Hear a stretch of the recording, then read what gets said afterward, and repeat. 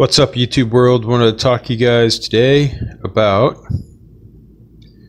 one of the commercials I listen to or hear time to time on the radio as I'm driving around mowing yards in the Jacksonville, Florida area.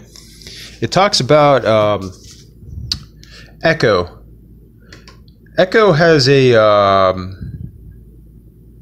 5-year consumer warranty and a 2-year commercial warranty, meaning if you go to this particular company and buy their Echo trimmers from them, they advertise a 5-year warranty, okay, on the machine.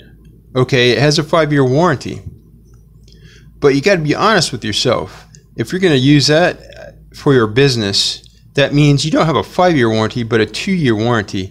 So when you go to any Echo dealer in the Jacksonville area, be wary of what they advertise on the radio, and be cautious in how you go about doing your business.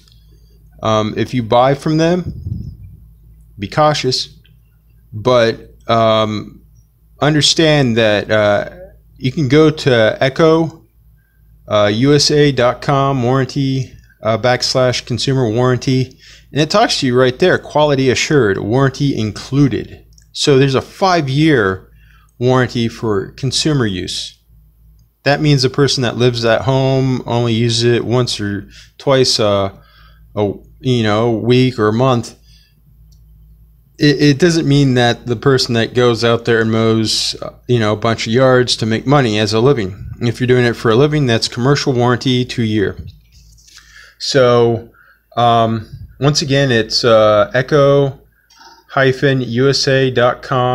/ warranty / consumer -warranty, and that's going to get you to where you need to go to find out what I'm talking about.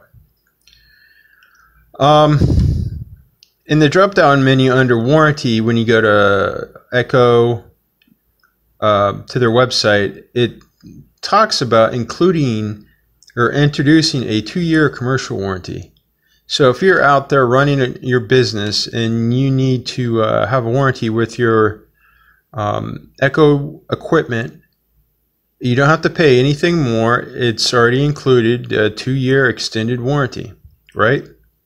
So by knowing what this company offers, you're going to protect yourself, and you're not going to get frustrated after you go